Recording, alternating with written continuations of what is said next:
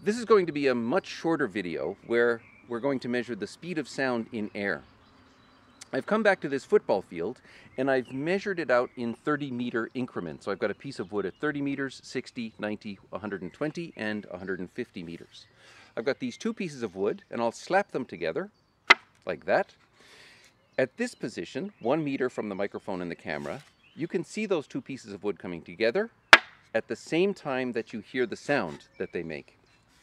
What I'll do is repeat this at each of those 30-meter increments, and what you'll see is that the sound is arriving later and later relative to the sight of these two things coming together.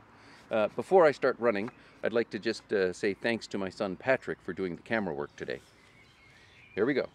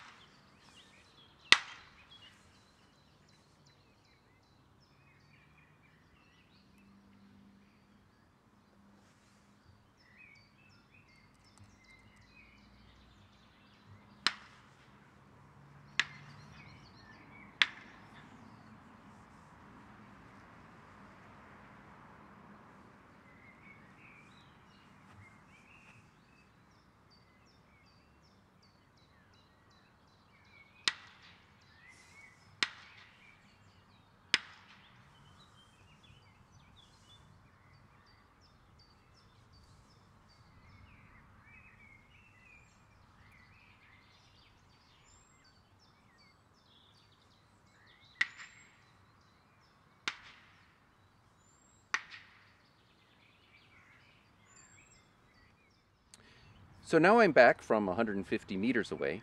Patrick tells me that it was pretty easy to see the boards coming together and then the sound about a half second later. We know it's about a half a second because I was 150 meters away and sound travels about 344 meters per second in air at about this temperature. So what that means is that had I gone 344 meters away, if the trees hadn't been there, then there would have been exactly 1 second between the sight of those boards coming together and the sound arriving here at the microphone. So the one other thing I have to do is call Patrick over. Come here, Patrick, and say, thanks, dude. You're welcome.